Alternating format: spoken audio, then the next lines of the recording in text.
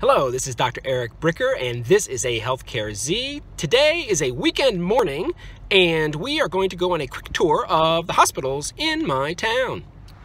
And here is a brand new hospital that is under construction here in town. Looks like it's going to be nice.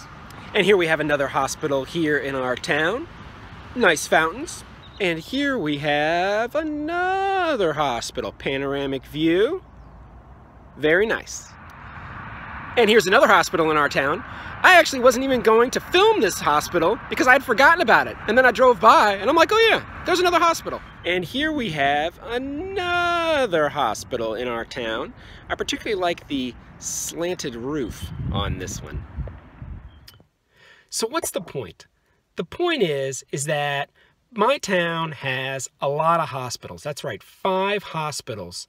And those hospitals they're not at capacity. They are not full. There's a fair number of empty beds in those hospitals. And so that's important because much of the hospital construction is actually financed by the employers and by the much higher reimbursement that employers pay for healthcare services vis-a-vis Medicare and Medicaid. Okay, so that's point number 1.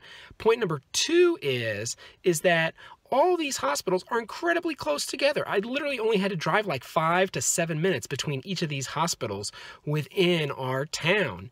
And so what all these hospitals are doing is they're really maximizing for convenience. Instead of having one big hospital or 2 really big hospitals, you got a bunch of very small hospitals that are all very close to each other.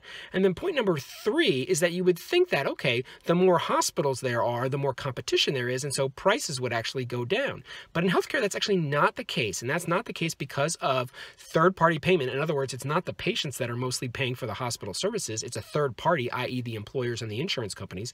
And then 2, because of something called supplier-induced demand. And this is a well-documented phenomenon within healthcare, in that in healthcare economics, it's a little different, where there's supply and demand, but the supply actually, in the form of the doctors and the hospitals, they can actually create demand on the part of patients. And how are they able to do that? It's because of another concept called informational asymmetry, which is that in regards to someone's health and their need for healthcare services, there's obviously a tremendous amount of asymmetry in that the doctors and the hospitals know so much more about healthcare and medicine than the actual patients themselves.